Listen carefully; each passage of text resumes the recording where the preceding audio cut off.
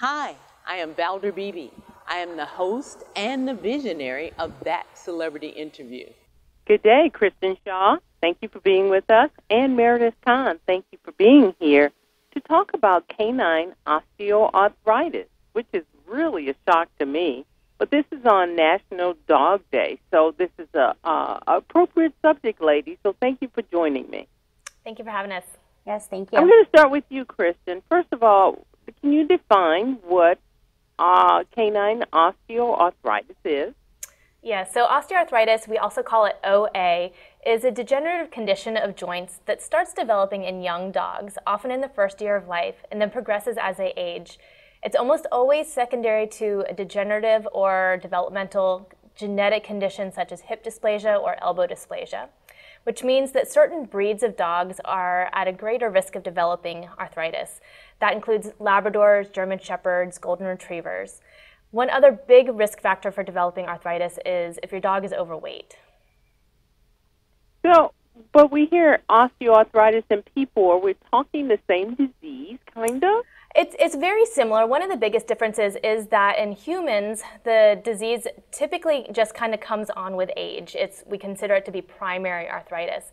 In dogs, osteoarthritis is, again, almost always secondary to that underlying cause. But ultimately, what's going on in the joint is very similar between dogs and people. And a lot of the same treatment options apply to dogs and people. Okay, I'm going to switch to Meredith. Meredith, we're on National Dog Day, and bringing these challenges up front, is that important on National Dog Day? Absolutely. As Dr. Kirkby Shaw mentioned, this is a very, very common disease in dogs. Actually, 1 in 5 dogs suffer from osteoarthritis. And there's lots of different options that you can take, there's lots of different options out there for dogs to manage and treat the disease state. Christy, what are some of the signs of spotting it before we even get to treatment? We have to spot the disease or the problem. Absolutely. So what you'll want to look for, especially in a young dog, is limping or an abnormal gait, especially after play, or just seeming to be stiff after getting up from rest. As dogs age, the signs that you're going to look for more are ones that you'd consider just general signs of aging or your dog slowing down. That actually might be a sign that your dog's in pain. So not wanting to go for walks, not wanting to jump into the car, trouble going up and down stairs, or just not getting up to greet you when you come home. All of those could be signs of pain associated with arthritis.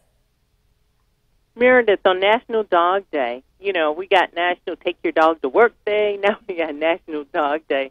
What are some of the things that we can do to, one, help alleviate their pain with this disease, but also be good pet owners? Yeah, absolutely. That's a great question. Early intervention and detection here is really key. So working with your veterinarian, you can discuss options such as dietary changes for weight management, in addition to medication like Adequan Canine, which is also referred to as polysulfated glycosaminoglycan.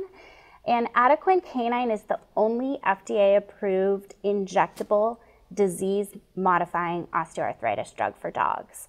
And it's proven to proactively treat the disease state and not just mask signs and symptoms of osteoarthritis, which really differentiates it from other options out there to manage the disease, like over-the-counter supplements and non-steroidal anti-inflammatory drugs for pain. I would just add that it's also really important for dogs with arthritis to have regular low-impact exercise. It's a misconception that dogs with arthritis should not have activity. We really do want them going for a walk every single day. And remember that Adequan Canine is a prescription drug only, so only your veterinarian can really ultimately decide if it's the right choice for your dog.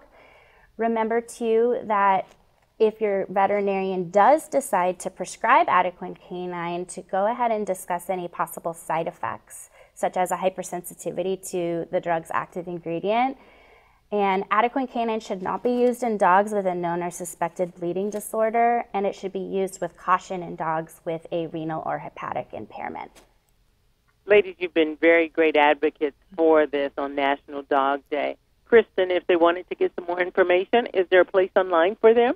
Absolutely. If you want to learn more about arthritis in general and all the treatment options available, you can visit caninearthritis.org. You can actually also visit adequancanine.com, or you can call 1-800-458-0163, where you can request a full copy of Adequan Canine's prescribing information.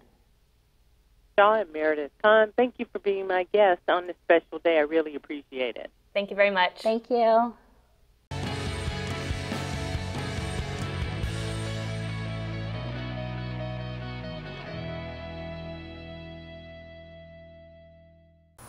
Hi, I'm Valder Beebe.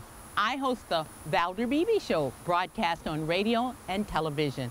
And this is my phone pouch. My phone pouch is a great invention.